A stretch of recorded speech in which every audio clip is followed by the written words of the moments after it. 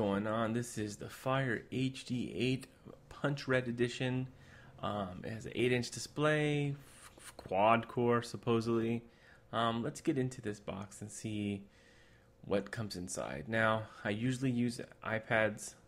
A big Apple fanboy here, I know. But Amazon recently released this one for $80, and I decided to, you know what do I have to lose? I mean, I do have Amazon Prime. I do have, I think, Amazon Music, I think, I don't know which version I have. I have some kind of version. I know I can play music on Amazon, and I do have some purchases from Amazon. So it comes with wall wart, also the micro USB cable to charge it, obviously. We got little fingertips from Fire TV, Amazon, about their music service, their book service. So they have a lot of services. They have the audio service, Kindle Unlimited. They have a bunch of stuff. So I got the Punch Red edition because, let's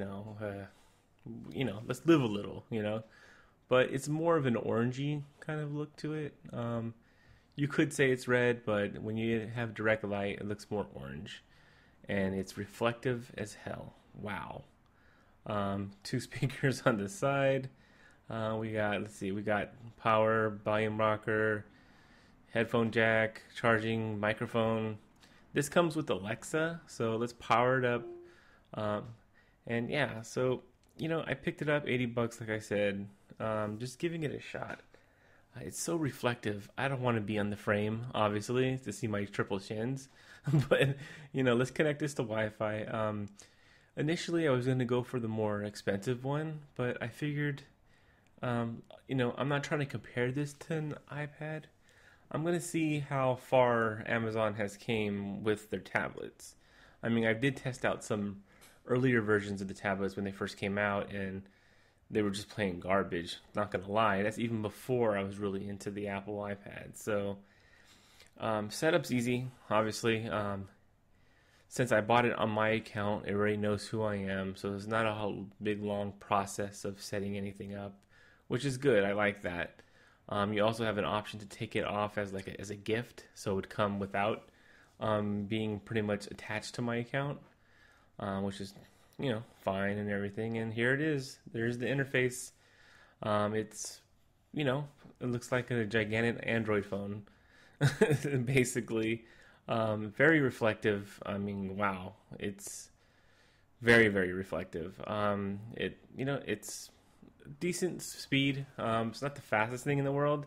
You think it would be a little bit faster downloading its own website, but it's right out of the box. I'm going to give it a shot. I do have Prime, so I can watch any of this stuff. I don't know how good it's going to be, obviously, watching on this screen, since I'm used to the iPad, but the screen's not bad, but it's also not great. Very reflective, like I said, but you know what? It is easier on the eyes, if that helps.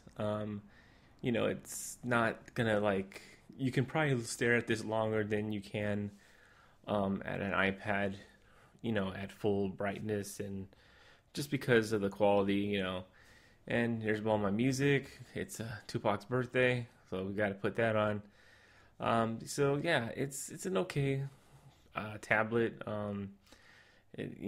Switch through apps as easily. It's very responsive touchscreen. I mean, this is the best touchscreen they ever had. I remember early on it wasn't this responsive, so they came a long way.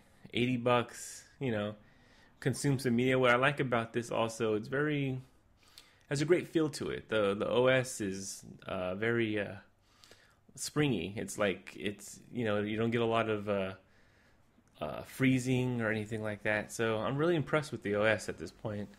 And so I give it a shot. This one does come with Alexa. I'm not going to try that out, but it does have a camera, which I don't know if you can see. It's pretty much garbage, but I don't care about cameras on tablets, so that's not a deal breaker at all. I actually prefer it not even be in the system. They can just take these cameras out of these fucking things because you really don't use them.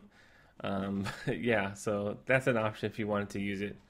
I'm not even going to try the video because I don't care. This is not what it's for. I imagine this for just being casually reading something on Twitter or maybe even like a magazine service from Amazon.